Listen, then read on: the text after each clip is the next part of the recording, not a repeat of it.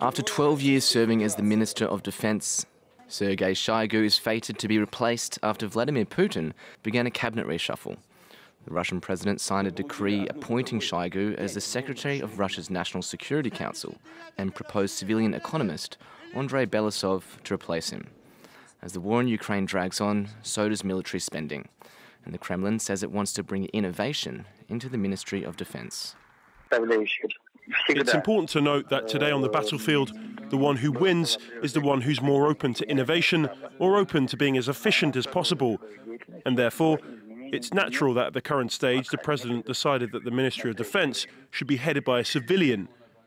And this is not just a civilian, but a man who headed the very successful Ministry of Economic Development of Russia, who for a long time was the President's assistant on economic issues. Belousov's nomination will need to be approved by Russia's upper house in Parliament, the Federation Council. It will review nominations and report the results to Putin within a week.